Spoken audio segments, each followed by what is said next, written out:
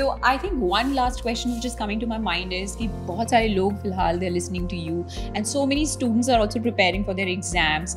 They would want to know what is that one secret ingredient, you know, in that right recipe, as they say. What is that one particular secret ingredient that you would want to give those students listening to you? You'll hear this in every movie, but there is no secret ingredient. In fact, the one thing I figured out is that you have to figure out what works for you. Okay. Like even basic things like how to approach an exam, which subject to do first.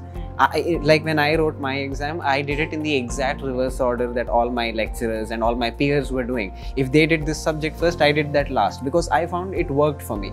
So if there's one thing I'd like to say, it's that you have, I mean, you're going to be studying for an exam for a long time, right? So experiment, figure out the learning method, the exam attempting method that works for you and stick to that.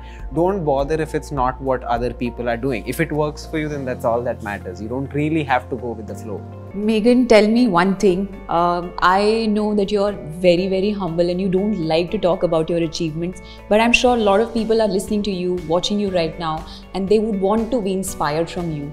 Do you want to tell them any one tip or advice? You know, when you study, this is your way of studying, this is your way of dealing with the challenges? Basically, what I used to believe and I always believe is make the day most interesting as possible and live the day like there's no tomorrow.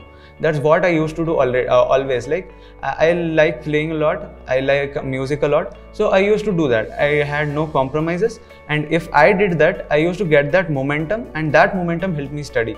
So what guys do is they put a lot of time on social media and they can't genuinely enjoy that time because back of the mind it will be like I'm wasting my precious time.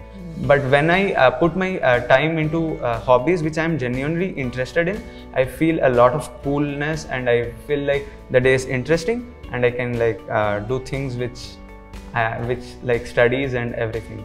So one pro tip which I would like to tell to all the listeners is like there is no limits. You have to set your own limits and you have to like customize your limits according to your interests. So make each and every day as interesting as possible.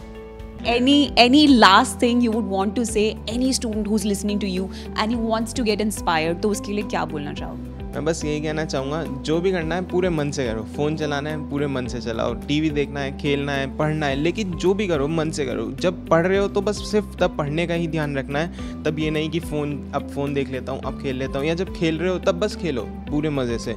जो give your 100% dedication in what ever task you are doing and you will definitely achieve that goal then.